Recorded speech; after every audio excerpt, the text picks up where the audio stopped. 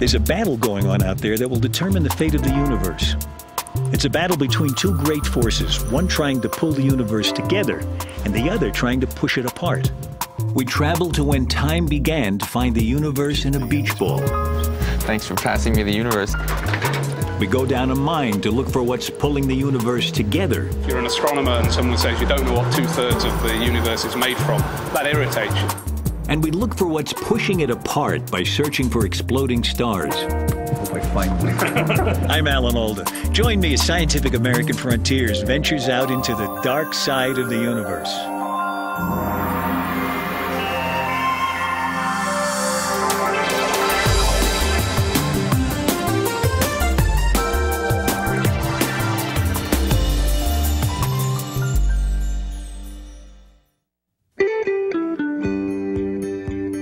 This program was made possible by the National Science Foundation, America's investment in the future.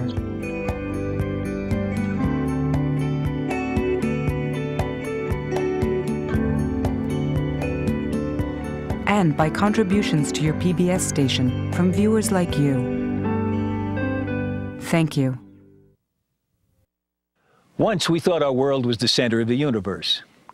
And today, we know we're on a minor, if privileged planet, circling an average star in an inconspicuous spot in an unremarkable galaxy that's just one of billions of galaxies, occupying a universe that stretches farther than we can see, even with our biggest telescopes. But in the last few years, telescopes like these here in Chile have shown us that we're even less at the center of our universe than we could have ever imagined. You and I and these rocks and the sun that shines on us and the stars that twinkle overhead aren't even built of the same stuff that most of the universe is made of. And there's a mysterious force out there in space that literally comes out of nowhere. It's a force that seems to be pushing the universe apart faster and faster, until one day everything out there beyond our own little solar system will simply disappear into blackness. Our universe and our place in it just got a whole lot weirder. Staring at a patch of sky 1/10 the diameter of the moon, the Hubble Space Telescope recently peered farther out into our universe and farther back in time than any telescope before. For 1 million seconds it gazed, gathering light from 10,000 galaxies.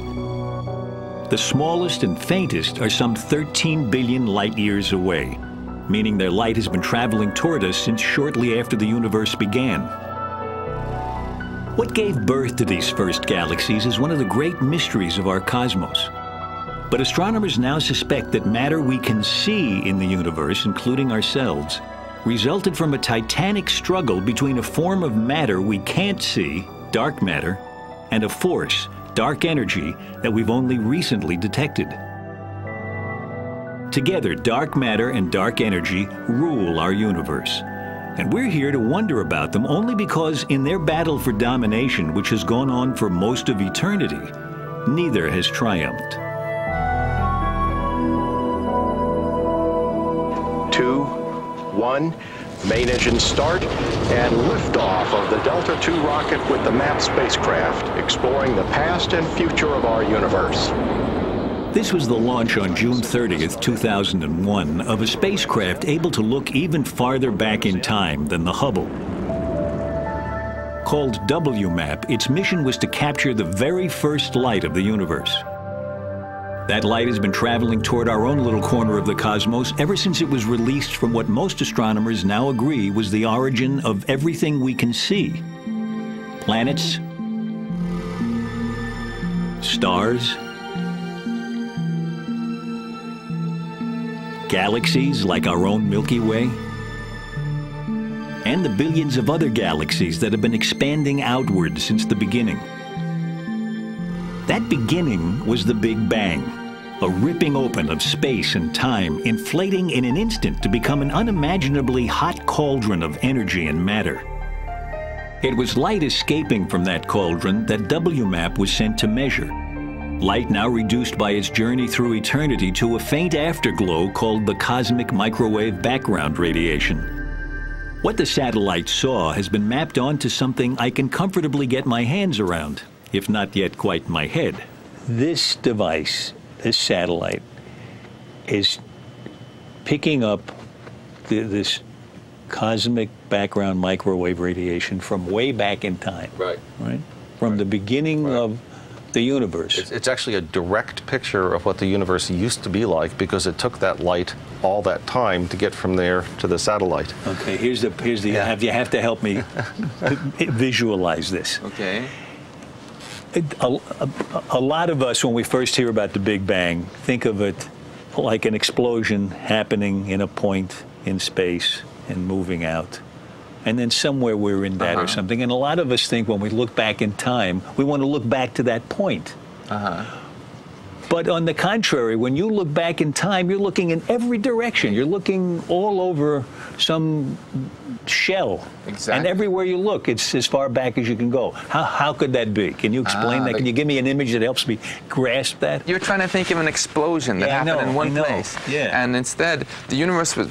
Today, it doesn't have any particular center, and it never did. Everywhere you would have gone, it would have been expanding. Yeah. I like to think of baking a loaf with little raisins in it, and when the bread rises, all the raisins are moving away from all the other raisins. No raisin can really claim that it's in the center of this expansion any more than any other, right? And this is the same way we need to think of our space. I know, but here's the problem. Every time one of those raisins wants to look at another raisin, it can look all the way across the loaf to a raisin on the other side, but if it looks in the other direction, it sees the baking tin.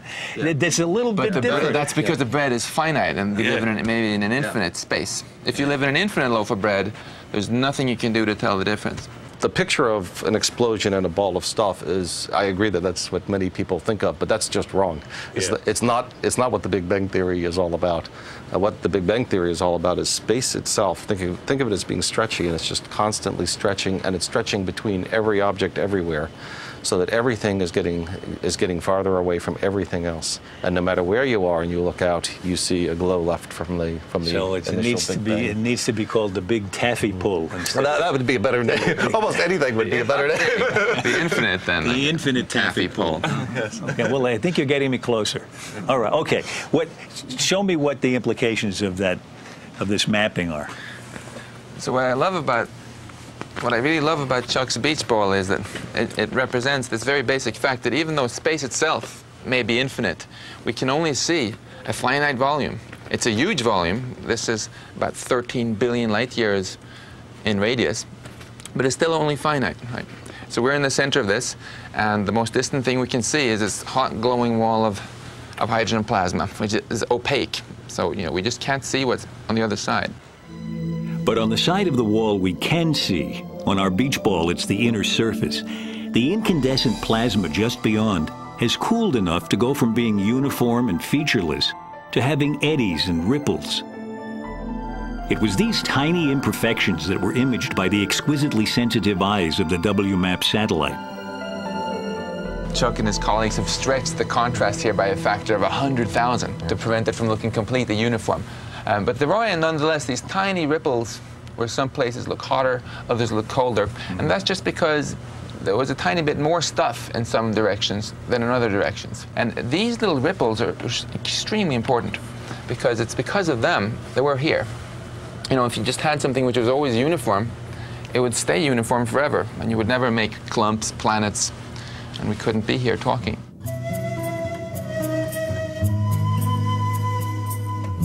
To find out more about how those faint early ripples left over from the Big Bang became our universe, we've come here to the foothills of the Andes in Chile.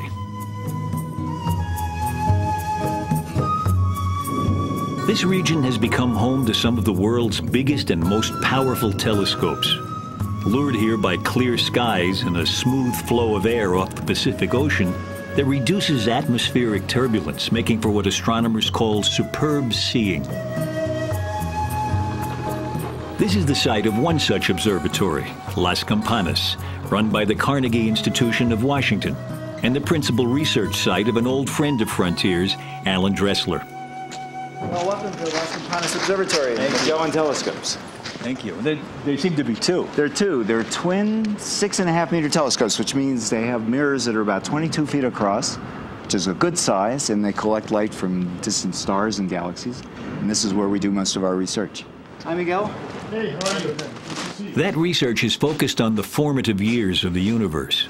At the beginning, we know there was a very simple distribution of matter. It was very smooth. It was very simple elements, hydrogen and helium. There were no stars, just gas. How did the universe go from being deadly dull with no variation to tremendously complex so that there are creatures on it that look back and figure it all out? That's the fundamental question. And this zone, this sort of 3 billion years in to maybe 8, is where most of that complexity grew. And we can see that evolving, happening by this strange ability to look back in time. I mean, only in astronomy can you actually look back and see 5 billion years, 10 billion years into the past. You can see the past because it took the light. All those stories about time machines. Yeah, it is. We got one. We're looking at. The light from the stars comes in and hits that mirror. Exactly. Gets reflected on another mirror that's above that us little guy here. up there. The little guy up there, which in turn reflects then the light through the hole in the black turret where there is another mirror, a diagonal mirror, 45 degrees, which directs the light to the instrument. When the light hits that mirror, how long has it been traveling? Well, for the things that I'm looking at with Pat tonight, the light has been traveling for about 10 billion years. So pretty much the whole age of the universe. And this is the first thing it hits after all that time. So it's got to be cleaned. Especially tonight, because it's the first time Alan will be using a brand new instrument. Alan, this is Pat McCarthy, my science partner here. This is the slit mask. So if you turn around and look through the light, you'll see. In what they affectionately call the wok, Pat has painstakingly cut tiny holes corresponding to the galaxies he and Alan plan to study. In any area of the sky that we pick up, say half a degree across, that's what this is looking at, that's the size of the moon, there will really be 100,000 galaxies, very faint, very distant galaxies. And we have selected, in this case, 700 of them we want to look at. So we must make sure that the light from those 700 goes through the spectrograph, but nothing else. Alan's new instrument doesn't just take pictures of those distant galaxies, it can read their spectra. In fact, nearly everything we know about stars and galaxies comes from analyzing their light with the aid of a prism, or more commonly, a device called a diffraction grating. When sunlight or any light strikes this, it's spread by color into its component colors. You can say how much red light, how much green light, how much blue light tells you something about the temperature of the sun. And the sun is a star at 5,000 degrees temperature, produces a lot of yellow light. And so the middle of this spectrum and the most intense part is yellow-green. And then we can see almost with our bare eyes. We see red stars and bluer kind of stars. That has to do with the temperature of the star, basically. Here, for example, in one of the first images taken with Alan Dressler's new camera, both red stars and blue stars are visible in a galaxy nearby. But in the spectrographs that astronomers use, the colors of a star can be analyzed in much finer detail than is visible in a rainbow. There are lines at precise locations across the spectrum that reveal what a star is made of, as well as its temperature and its size. The reason that's important is different stars of different size last, they live a different amount of time. The sun will last for 10 billion years. It's halfway through its lifetime. A star much more massive than the sun might only live for 1 billion years. So if we find those, we know that those are young stars. They cannot be any older than 1 billion years old because they would already be gone. So when I look across our galaxy, I could do them one by one. I could tell you what each individual star is like. I could see a star like the sun all the way across our galaxy. And if I put together the light from billions of stars, I could see them all the way across the universe. And in that information is the rate at which new stars are being born in that galaxy. 3 billion years ago, 5 billion years ago, 7 billion years ago. So I begin to build up a picture of how rapidly were galaxies turning their gas into stars over their lifetimes. A complete construction project. At twilight, the Magellan Telescope's dome is opened. We need to rotate 0.335 degrees.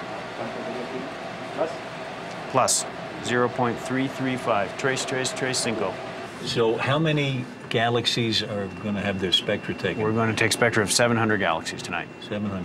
Yeah, that's probably as many as ever been done. You got to remember to put in the walk, because that's a big mistake. If you don't do that, you really blown it. This first exposure using the wok took a half an hour. Okay, so already we can see some objects. That's encouraging. There's a bright one. This is just the beginning of several months' work that will add up to some 50 to 100 hours of data.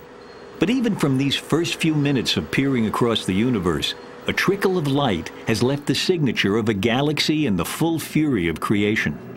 So here is a very faint line that is a very faint galaxy, very far away. And here at this one color, that represents probably 100 photons of light coming from a place where 1 million hot young stars have formed in that galaxy 10 billion years ago. So it's 10 billion years ago, and all that made it to us tonight were 100 photons. That's right. So this is the first scientific run you've done, huh? Yes. New instrument. How do you feel? Is it a good start? It's a good start. I wish we had seen a lot in the first exposure, but you have to have a lot of patience if you're going to do something really hard. But it works. The instrument works. It's producing spectra. You've been working on this instrument for how long now? 6 years. 6 years. It took a long time to build, but now it's going to pay off for us. That payoff will help illuminate one of the universe's darkest secrets. How those early ripples left from the Big Bang became the seeds of the stars. A vital clue to that mystery was discovered because a little girl loved watching the movement of the stars in the night sky outside her bedroom window. That story next.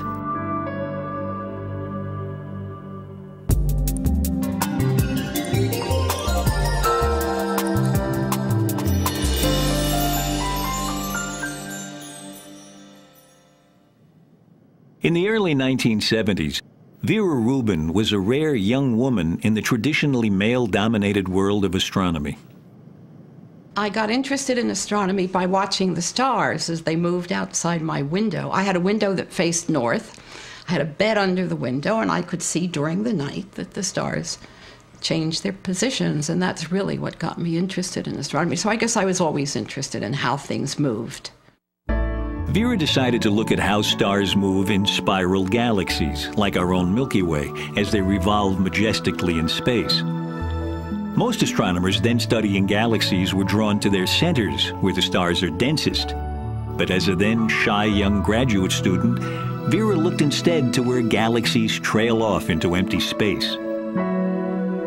I had children, and I didn't want to compete with what other people were doing, so I decided to study the outsides of galaxies. What she discovered there was revolutionary in both senses. In our solar system, the planets revolve more slowly the farther they are from the gravitational attraction of the sun. Galaxies were assumed to rotate similarly, with stars moving more slowly the farther they are from the center. Instead, I found that the stars very far out were going just as fast as those near the center, sometimes even faster. Sometimes faster. Sometimes faster, and well beyond where there was no light. In fact, I went to my office this morning and got this. Here's Andromeda, which is the largest galaxy, largest spiral near us. At our position in our galaxy, which would be like maybe a third of the way out here, we're moving at 500,000 miles an hour around the center of our galaxy. You hardly feel a wind. That's right. And you don't notice it because everything around us, all the stars near us, everything is going just at the same speed that we are. Yeah. So here are the velocities of stars and gas all the way across. Newton's laws, because this is where the luminosity is, would predict that the velocities rise and then fall rapidly, so that by the time you get out to what looks like the edge of the galaxy, the stars would be moving almost negligibly, very, very slowly. So what you see instead is they're moving very, very fast, all the way out there. So when you got that information, then what did you think you were wrong, or did you? No. You knew you were right. I never thought I was. Everybody never thought you were wrong. I never thought. No, I had some crazy ideas, and then it shortly settled that what would have to be was matter that isn't luminous, that you don't see. The galaxy has to extend that far out. There has to be something.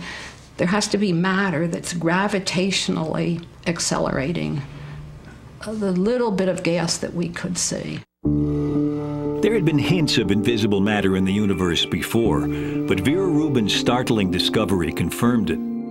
Her observations implied, in fact, that galaxies are embedded in immense halos of dark matter, invisible to our telescopes, and yet making up most of the actual mass of each galaxy, including our own.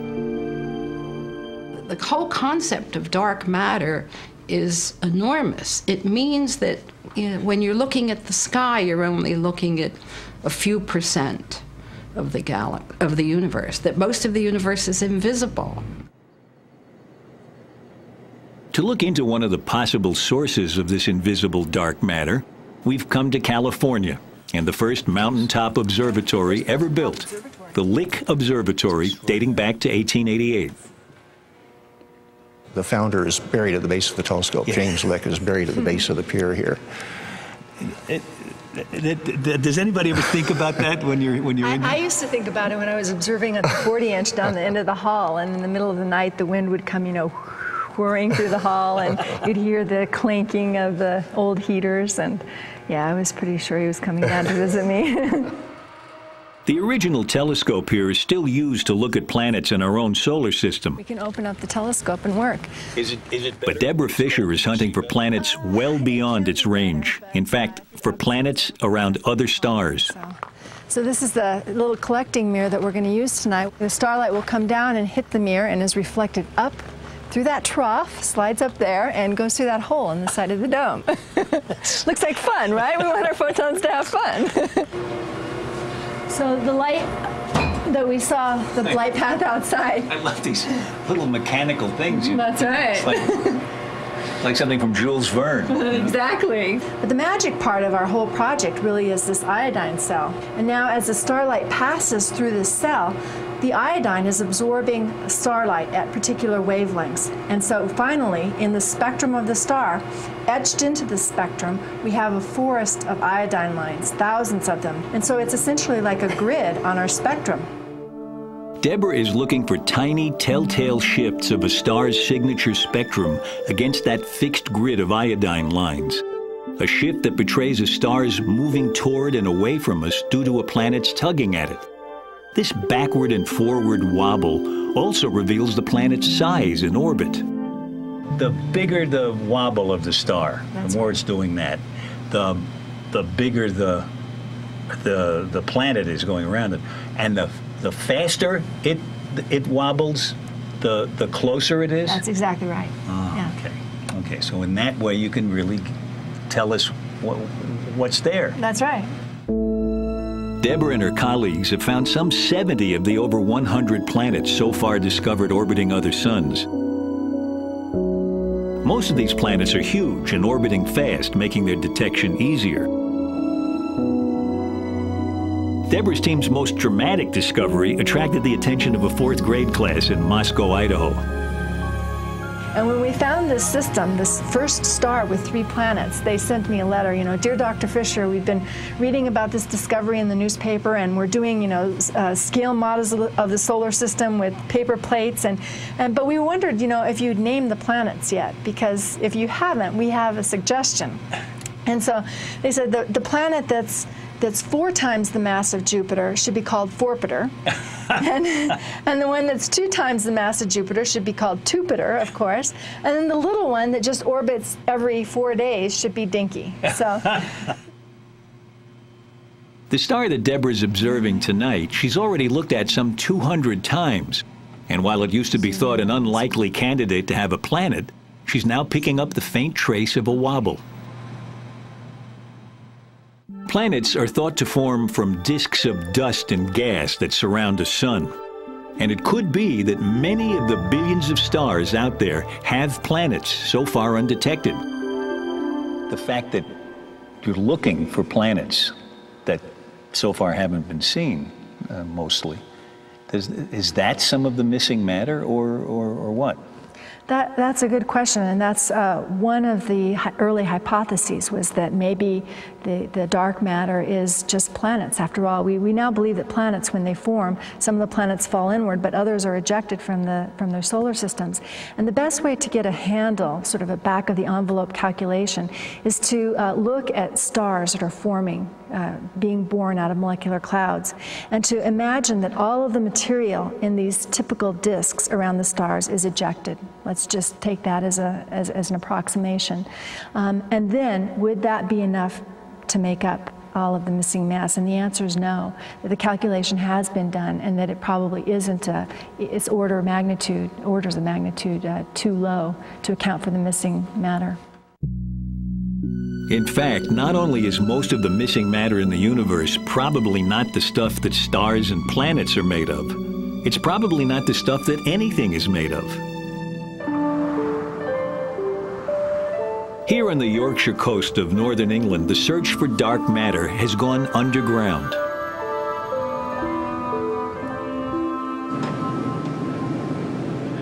This is the Boulby Mine, whose mile-deep shafts provide cover from something tantalizingly similar to the prime suspect for missing matter. And if you're standing on the surface of the Earth and you put your hand out, you get hit 1 cosmic ray a second goes through your hand. And that would spoil the detector signal that we're looking for. So we go deep underground, and then the large amount of rock between us and the surface shields us from the cosmic rays.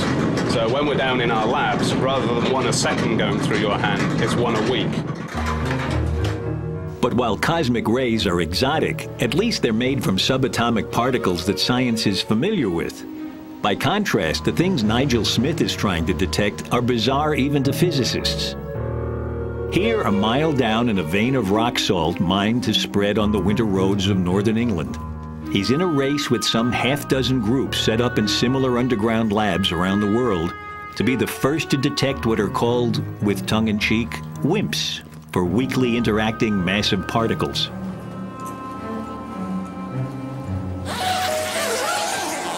WIMPs have the apparently paradoxical property of being massive in the sense that they exert a gravitational tug, while being almost completely unable to connect with ordinary matter in any other way. In fact, to call them weakly interacting is to be generous. Most of them pass straight through the Earth and don't even notice. Most of them pass straight through the Sun and don't even notice. But every so often there's just 1 or 2 a month or a year will actually hit a nucleus head on. And that nucleus recoils, and it's that recoil that we're looking for. But the majority of the billions of WIMPs that are passing through as we stand here every second, they just stream straight through, and you never see them. This is just one of 3 different kinds of detectors here at the United Kingdom's dark matter hunt. And the research project has just constructed a large new underground facility to house them. There are other detectors in tunnels beneath the Apennine Mountains in Italy, where a joint Italian-Chinese team has been claiming evidence for WIMPs, a claim met with skepticism from their competitors. While in the United States, a new facility is being constructed in a mine in northern Minnesota. All this effort to detect a hefty ghost particle that may not even exist. For those involved in the hunt, there's no doubt that it's worth it. It's a fantastic question. If you're an astronomer and someone says you don't know what 2/3 of the universe is made from, that irritates you, right? So you want to go out there, you want to find out what it is. And astronomers aren't the only ones in the hunt, which is why I find myself driving a golf cart through the longest building in the world, the Stanford Linear Accelerator in California. I'm following the track of a subatomic particle as it's accelerated during its 2-mile trip to a speed approaching the speed of light. Eventually, the beam of particles will be divided and spun around a couple of loops before crashing head-on into particles coming in the opposite direction and smashing into smithereens. We're visiting the collision point, appropriately, with both a particle physicist and an astronomer. The beam of particles will come down here and go through that pipe. And then you hope that an electron and a positron will meet, annihilate, and new particles will be born. It's from collisions like this that scientists have built up their picture of the fundamental particles of matter in what they like to call the Standard Model. But for the Standard Model to work, physicists have been forced to invent a strange mirror world in which the known particles have ghostly cousins called supersymmetric particles. This extra set of particles we haven't discovered yet, but they're our best candidate. We think it's the smoking gun for the dark matter out there. So you and I aren't made of these supersymmetric particles, but the dark matter that's controlling a lot of what's happening in our universe is made of these supersymmetric particles. That's the best theory. That's our best guess at this point. Now, this is interesting. You are pretty sure, or are you dead certain, that these that supersymmetric particles exist or have existed? We're going to get different answers. Less than pretty sure, but this were a horse race. This is the one I'd be putting my money on. It is thought that supersymmetric particles are all over the universe? They're out there. Yeah. Yes. And how did they get started? Where do they come from? On the Big Bang itself. From the Big Bang. So are you trying to create a situation something like the Big Bang, where you get both the particles and the supersymmetric particles, the mirror versions of them? But I thought you needed something I thought you needed a lot more energy than you could possibly get on Earth to create a Big Bang. We're not recreating the Big Bang. Right, thank God, because I would stand a lot further away from it, and I'd wear that hat. But we are able, if we have enough energy in our particle accelerators, to create the constituents that were created in the Big Bang. And so, at the same time that astronomers are going underground in their hunt for the missing dark matter, particle physicists too are burrowing to build the biggest atom smasher ever in the hope of creating dark matter. This is the construction of what's called the Large Hadron Collider at CERN in Switzerland. Due to come online in 2007, the LHC will have gigantic detectors designed to peer into the wreckage of particle collisions of truly stupendous energies. If not quite the Big Bang, then certainly the closest we've ever been to it. The closest we've actually been to it, of course, was with the WMAP spacecraft, which mapped the ripples left as the Big Bang cooled. In the pattern of these ripples, the WMAP scientists see direct evidence for dark matter. You only get this if you have about 6 times more dark matter than all atoms combined. What we did is we generated literally tens of millions of possible universes on the computer, and we compared them with our measurement of the real universe that we have. And I think of it as like matching fingerprints. So this is the actual fingerprint of the real suspect, and we have a mug book of fingerprints, and we match them up, and we pick out the right suspect that way. And as Max described, that the right suspect has this substantial amount of dark matter in it. Today, then, the evidence is mounting that most of the stuff in the universe is not only invisible to us, but isn't even what the visible stuff is made of. But to astronomers like Alan Dressler, looking back in time to see how the universe began, dark matter is more than just astonishing.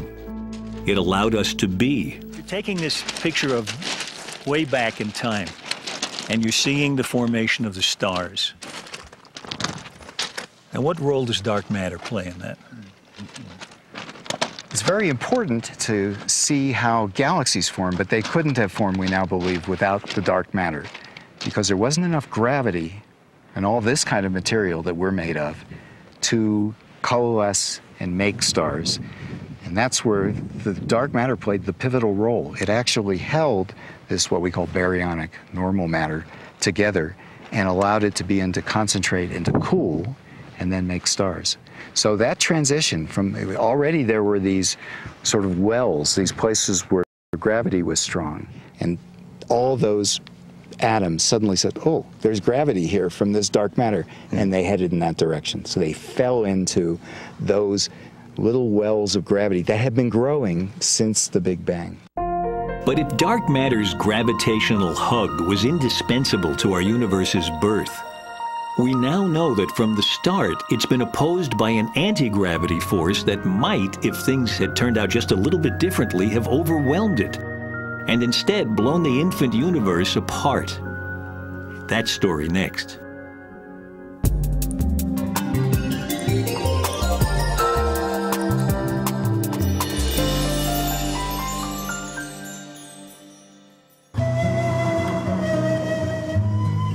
In the early 1990s, two groups of astronomers came up with a new idea for discovering the ultimate fate of the universe.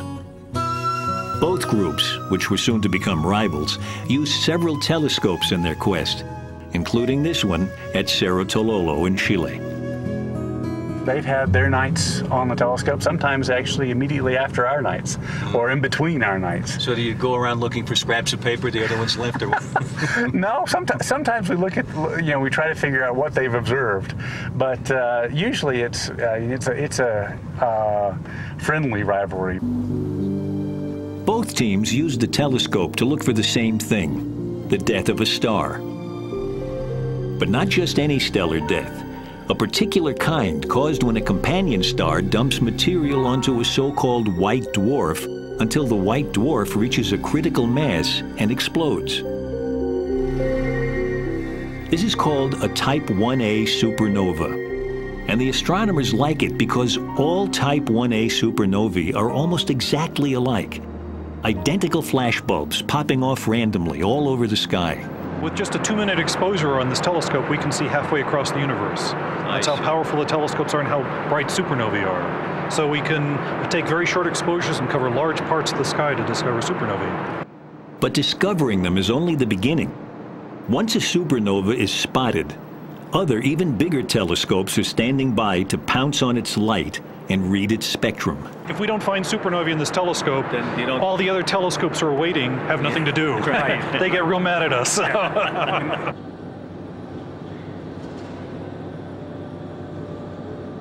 Is this the first time you're observing in this test? Yeah, this is the beginning of our season. So we're going to go 3 months now, 30 half nights searching for supernovae.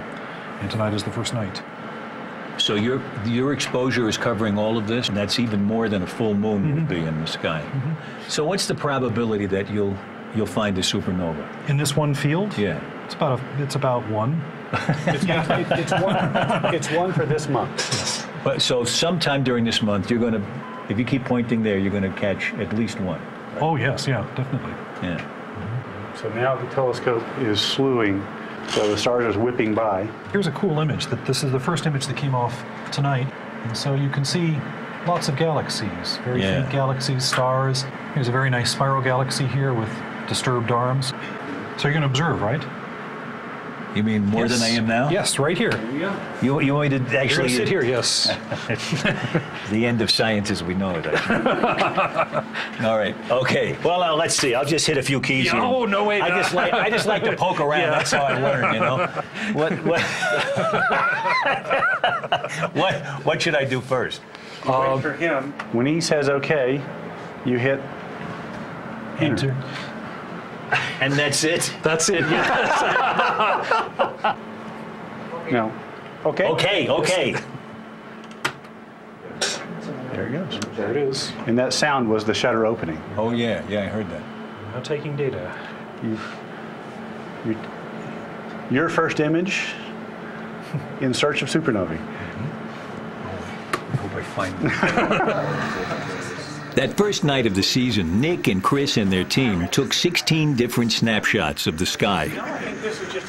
By the next night, now no longer observing from the telescope, but from a control room in the nearby town, they had processed several of those images.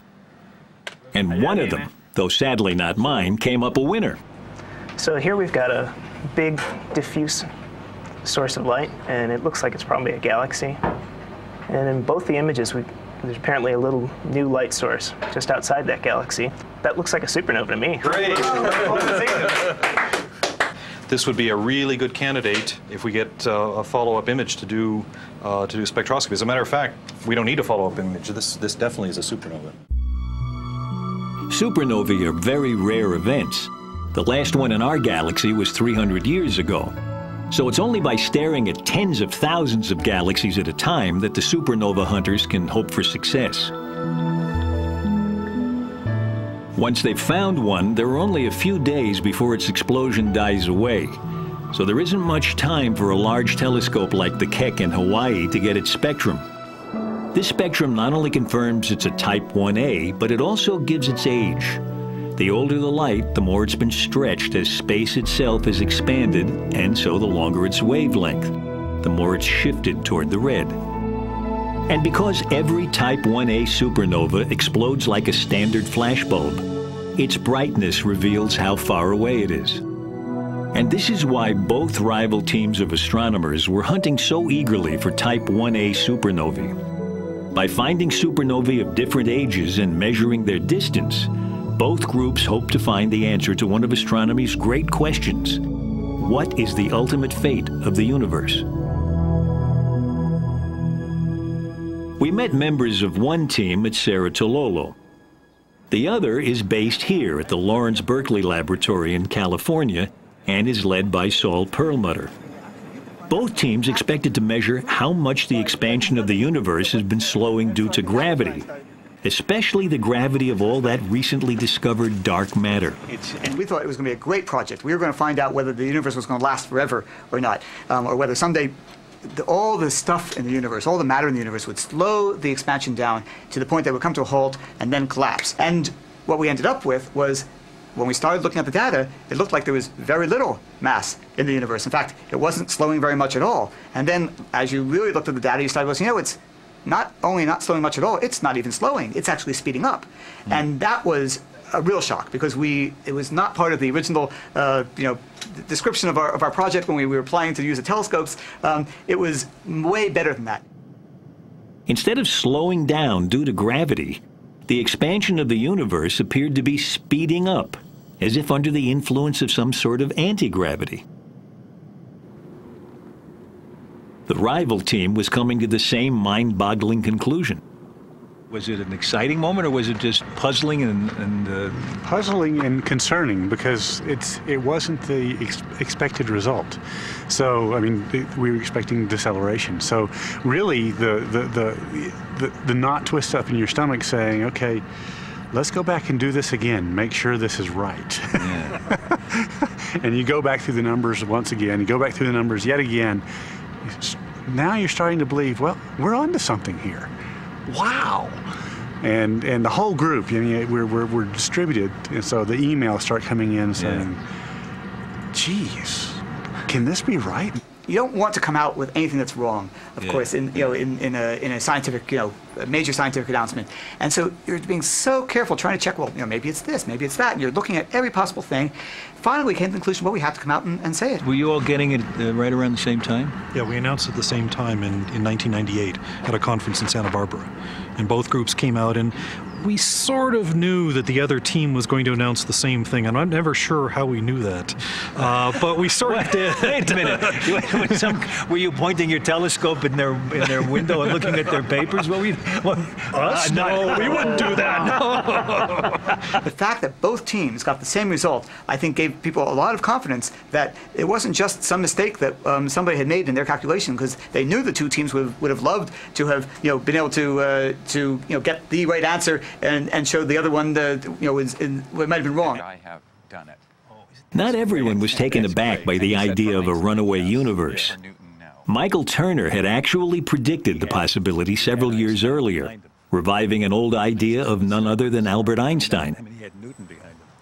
Turner came up with a name for a force that could push the universe apart: dark energy. But its roots lay in one of Einstein's famous equations. The notion of dark energy was, as I understand it, something that he came up with and didn't really understand he had come up with it. How far off am I with that? That catches a lot of it. I mean, in science, people were often confused. And so Einstein was confused about the expansion of the universe. His equations wanted a universe that expanded. And so he put in this fudge factor that canceled the attractive gravity of matter. When just a few years later the universe was discovered actually to be expanding, the cosmological constant, Einstein's anti-gravity fudge factor, was no longer needed. He gratefully discarded it, calling it his greatest blunder.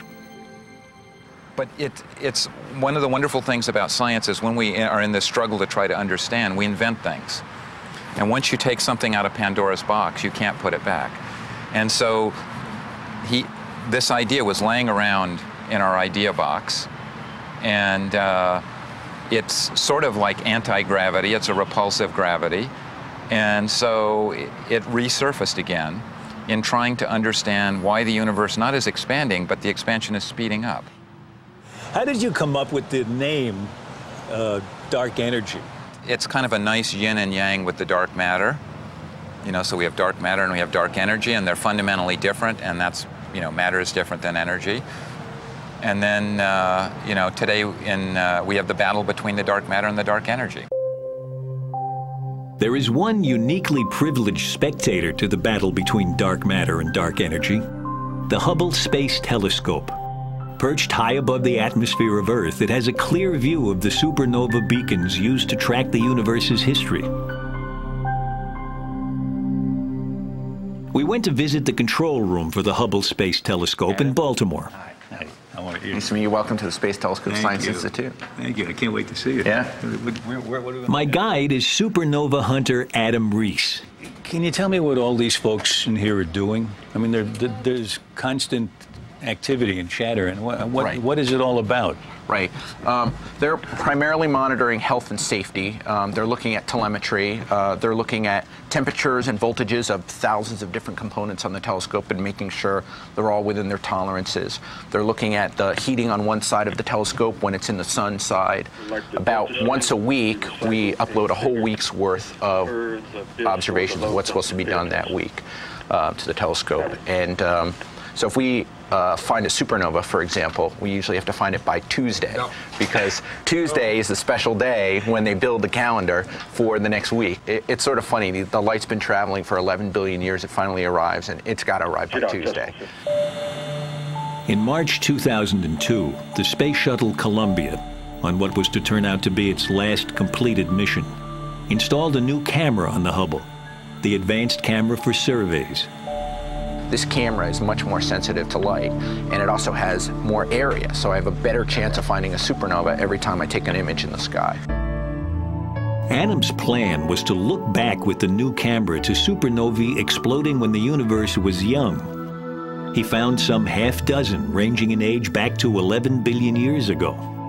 His hope was to find out if the universe has always been pushed apart by dark energy, or if it once had been reined in by the gravitational pull of dark matter.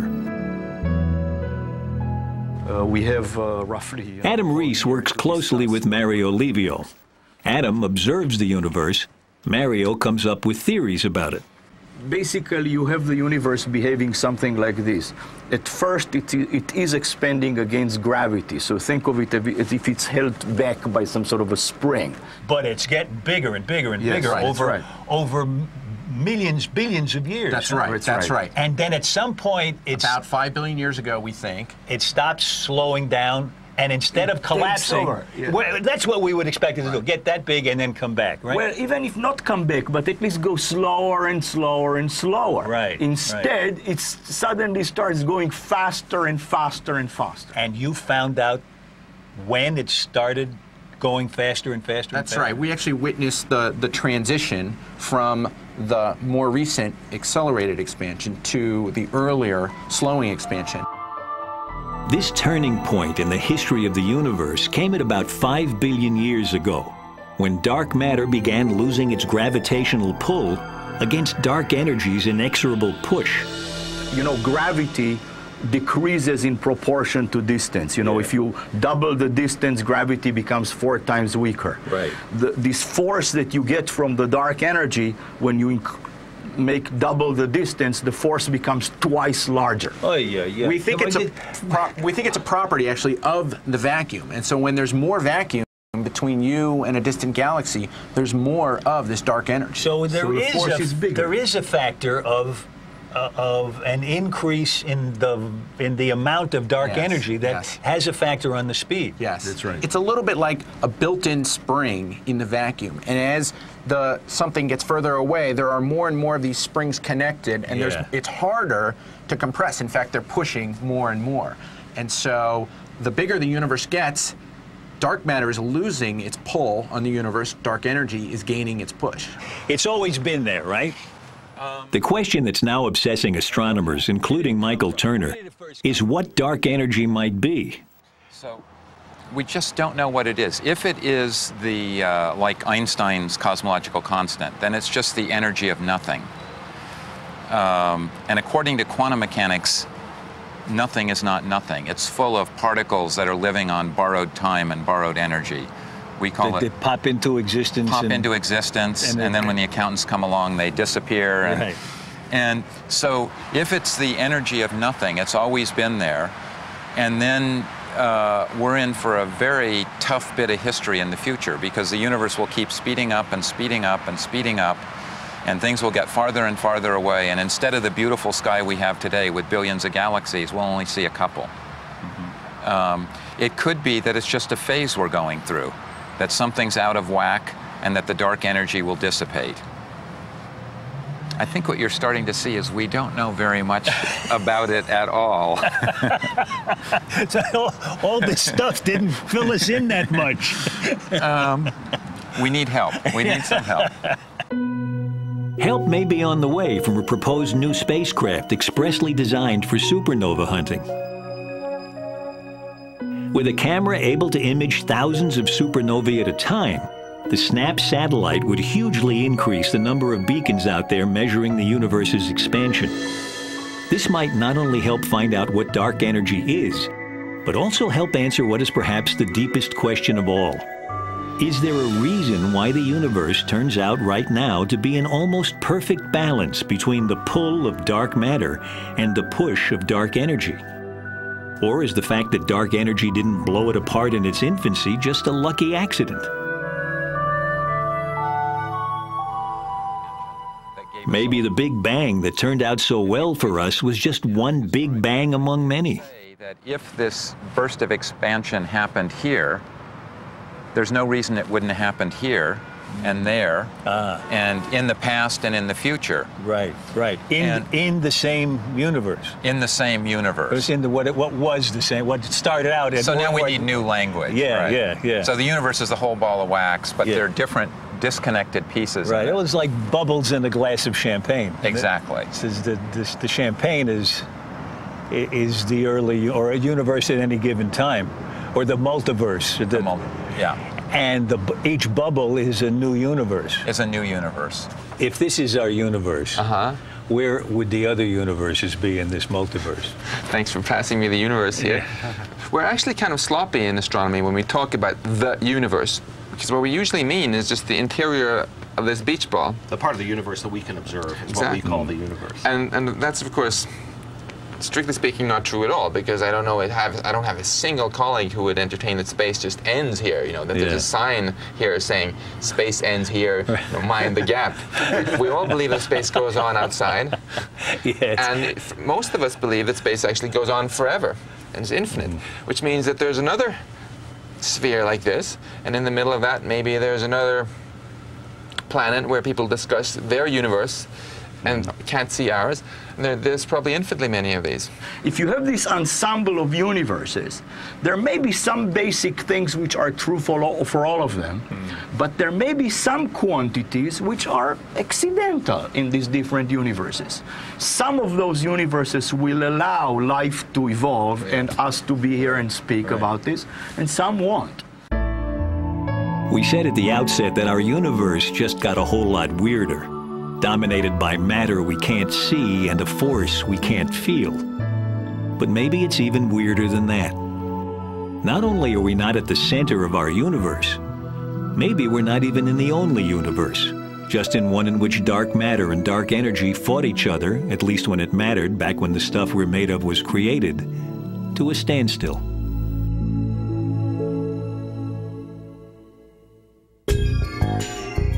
Come visit us at PBS Online. Scientific American Frontiers can be found on the World Wide Web at pbs.org.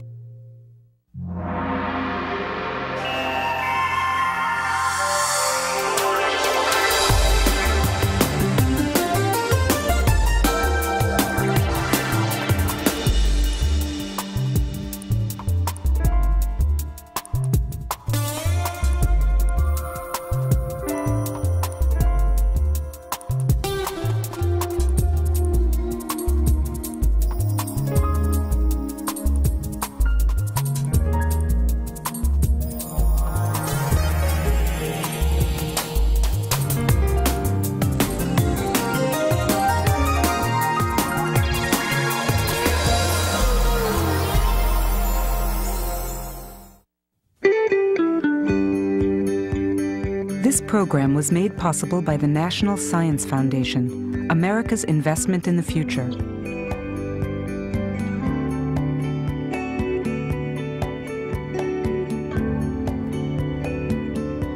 And by contributions to your PBS station from viewers like you. Thank you.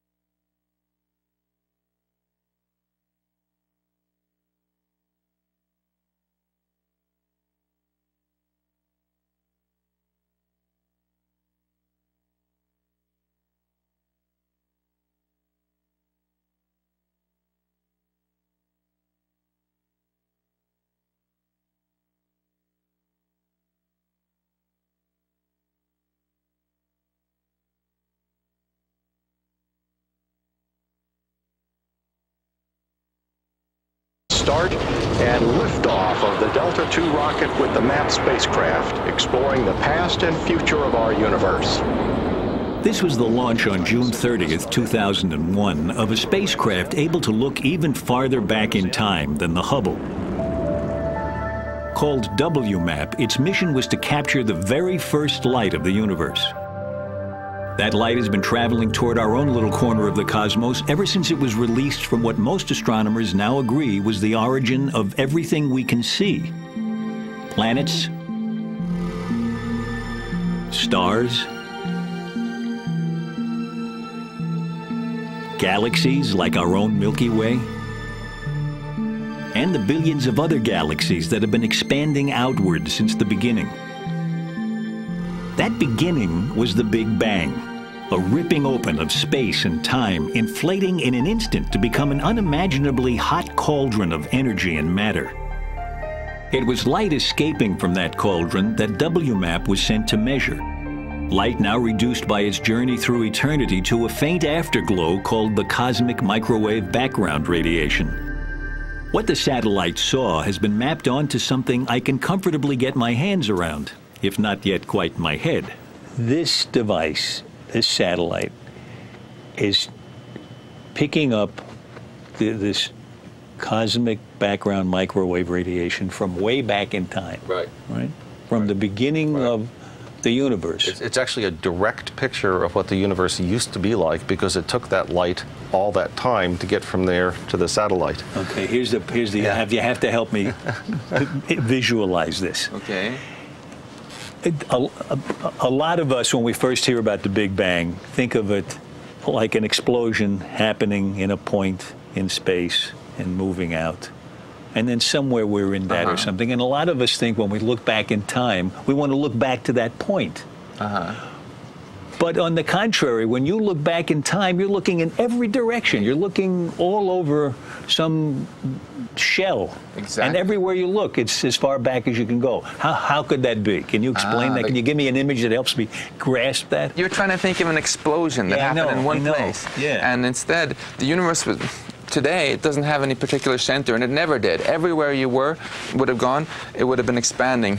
Yeah. I like to think of baking a loaf with little raisins in it, and when the bread rises, all the raisins are moving away from all the other raisins. No raisin can really claim that it's in the center of this expansion any more than any other, right? And this is the same way we need to think of our space. I know, but here's the problem. Every time one of those raisins wants to look at another raisin, it can look all the way across the loaf to a raisin on the other side, but if it looks in the other direction, it sees the baking tin. It's a little bit different. That's because the bread is finite, and we live maybe in an infinite space. If you live in an infinite loaf of bread, there's nothing you can do to tell the difference. The picture of an explosion and a ball of stuff is, I agree that that's what many people think of, but that's just wrong. It's not what the Big Bang Theory is all about. What the Big Bang Theory is all about is space itself. Think of it as being stretchy, and it's just constantly stretching, and it's stretching between every object everywhere, so that everything is getting farther away from everything else. And no matter where you are and you look out, you see a glow left from the So it needs to be called the Big Taffy Pull. Well, that would be a better name. Almost anything would be a better name. The infinite, then. The infinite taffy pull. 0.335. Trace, cinco. So how many galaxies are going to have their spectra taken? We're going to take spectra of 700 galaxies tonight. 700. Yeah, that's probably as many as ever been done. I got to remember to put in the walk, because that's a big mistake. If you don't do that, you really blown it. This first exposure using the walk took a half an hour. Okay, so already we can see some objects. That's encouraging. There's a bright one. This is just the beginning of several months' work that will add up to some 50 to 100 hours of data. But even from these first few minutes of peering across the universe, a trickle of light has left the signature of a galaxy in the full fury of creation. So here is a very faint line that is a very faint galaxy, very far away.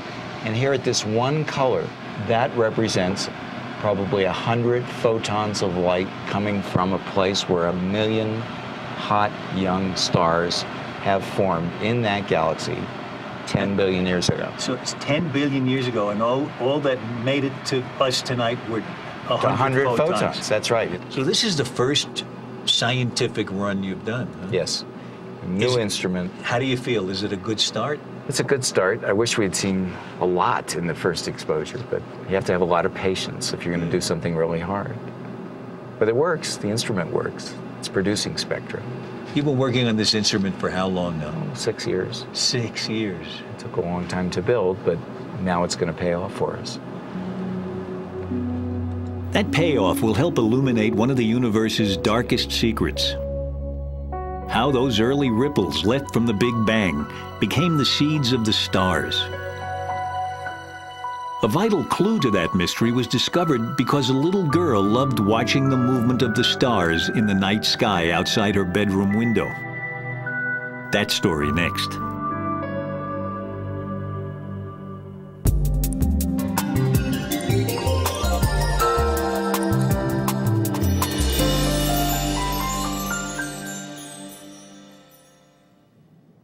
In the early 1970s, Vera Rubin was a rare young woman in the traditionally male-dominated world of astronomy. I got interested in astronomy by watching the stars as they moved outside my window. I had a window that faced north.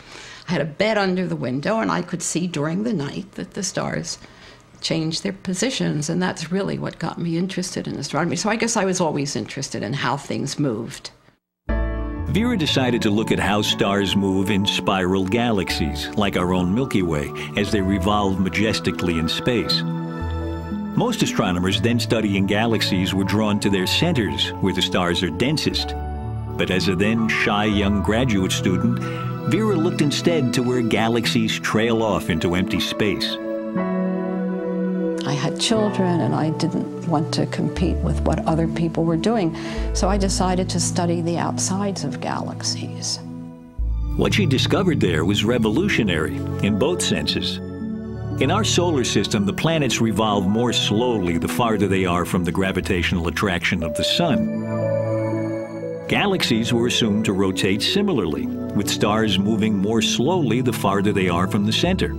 Instead, I found that the stars very far out were going just as fast as those near the center. So, yeah, well, I think you're getting me closer.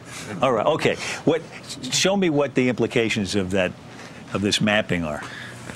So what I really love about Chuck's beach ball is that it represents this very basic fact that even though space itself may be infinite, we can only see a finite volume.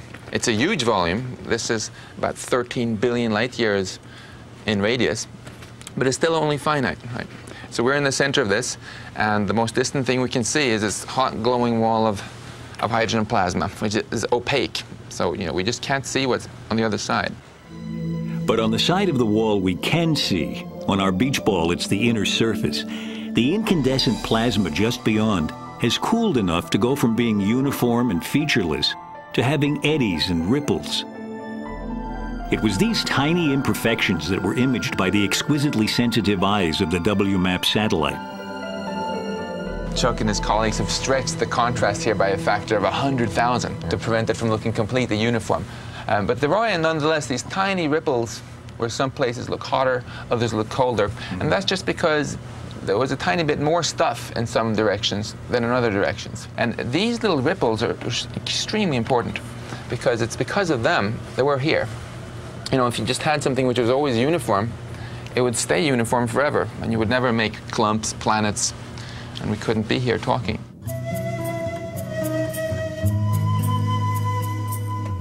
To find out more about how those faint early ripples left over from the Big Bang became our universe, we've come here to the foothills of the Andes in Chile.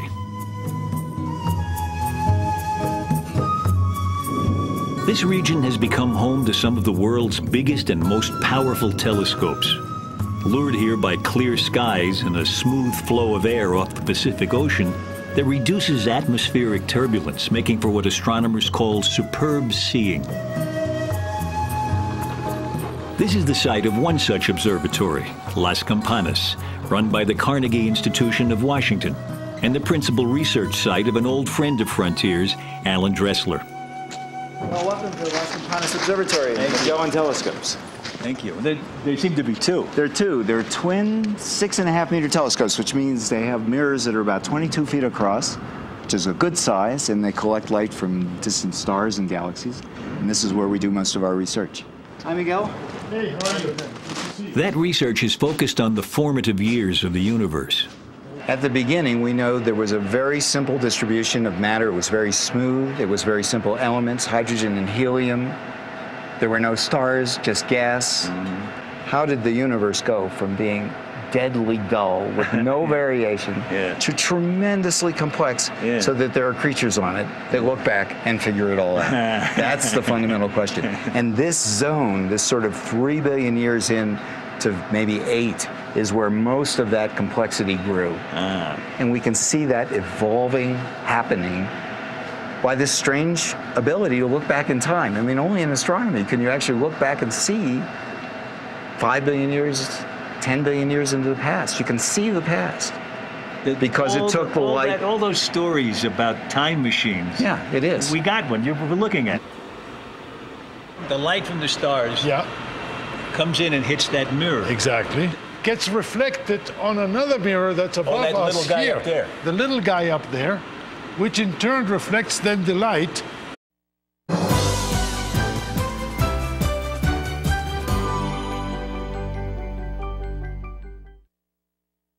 There's a battle going on out there that will determine the fate of the universe. It's a battle between two great forces, one trying to pull the universe together and the other trying to push it apart. We travel to when time began to find the universe in a beach ball. Thanks for passing me the universe.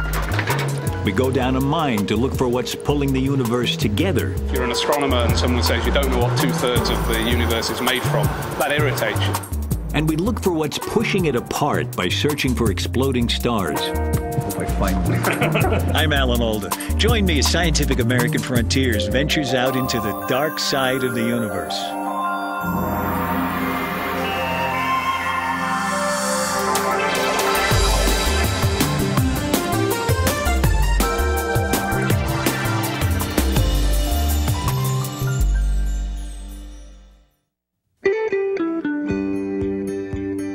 This program was made possible by the National Science Foundation, America's investment in the future.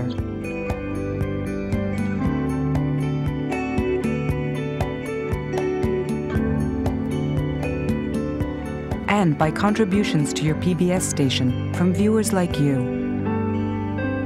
Thank you. Once we thought our world was the center of the universe.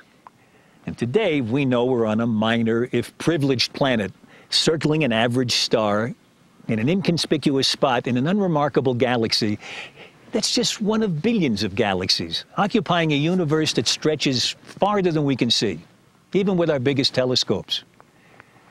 But in the last few years, telescopes like these here in Chile have shown us that we're even less at the center of our universe than we could have ever imagined. You and I and these rocks and the sun that shines on us and the stars that twinkle overhead aren't even built of the same stuff that most of the universe is made of.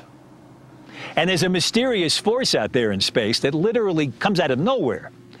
It's a force that seems to be pushing the universe apart faster and faster, until one day everything out there beyond our own little solar system will simply disappear into blackness. Our universe and our place in it just got a whole lot weirder. Staring at a patch of sky 1/10 the diameter of the moon, the Hubble Space Telescope recently peered farther out into our universe and farther back in time than any telescope before. For 1,000,000 seconds it gazed, gathering light from 10,000 galaxies. The smallest and faintest are some 13 billion light years away, meaning their light has been traveling toward us since shortly after the universe began. What gave birth to these first galaxies is one of the great mysteries of our cosmos. But astronomers now suspect that matter we can see in the universe, including ourselves, resulted from a titanic struggle between a form of matter we can't see, dark matter, and a force, dark energy, that we've only recently detected. Together, dark matter and dark energy rule our universe. And we're here to wonder about them only because in their battle for domination, which has gone on for most of eternity, neither has triumphed. 2, 1, main engines. Through the hole in the black turret, where there is another mirror, a diagonal mirror 45 degrees, which directs the light to the instrument. When the light hits that mirror, how long has it been traveling? Well, for the things that I'm looking at with Pat tonight, the light has been traveling for about 10 billion years. So pretty much the whole age of the universe. And this is the first thing it hits after all that time. So it's got to be cleaned. Especially tonight, because it's the first time Alan will be using a brand new instrument. Alan, this is Pat McCarthy, my science partner here. This is the slit mask. So if you turn around and look through the light, you'll see. In what they affectionately call the wok, Pat has painstakingly cut tiny holes corresponding to the galaxies he and Alan plan to study. In any area of the sky that we pick up, say a half a degree across, that's what this is looking at, that's the size of the moon, there will really be 100,000 galaxies, very faint, very distant galaxies. And we have selected, in this case, 700 of them we want to look at. So we must make sure that the light from those 700 goes through the spectrograph, but nothing else. Alan's new instrument doesn't just take pictures of those distant galaxies, it can read their spectra. In fact, nearly everything we know about stars and galaxies comes from analyzing their light with the aid of a prism, or more commonly, a device called a diffraction grating. When sunlight or any light strikes this, it's spread by color into its component colors. You can say how much red light, how much green light, how much blue light tells you something about the temperature of the sun. And the sun is a star at 5,000 degrees temperature, produces a lot of yellow light. And so the middle of this spectrum and the most intense part is yellow-green. And then we can see almost with our bare eyes. We see red stars and bluer kind of stars. That has to do with the temperature of the star, basically. Yeah. Here, for example, in one of the first images taken with Alan Dressler's new camera, both red stars and blue stars are visible in a galaxy nearby. But in the spectrographs that astronomers use, The colors of a star can be analyzed in much finer detail than is visible in a rainbow. There are lines at precise locations across the spectrum that reveal what a star is made of, as well as its temperature and its size.